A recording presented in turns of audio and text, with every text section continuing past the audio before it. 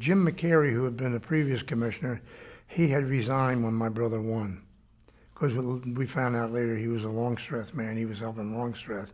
And I guess he was concerned that my brother was going to find out and get rid of him. After he won the election, he was in campaign headquarters and all the reporters were there. News reporter said to my brother, "I understand Commissioner McCary retired. I guess you're going to make your brother the commissioner." He said, "That's an excellent idea."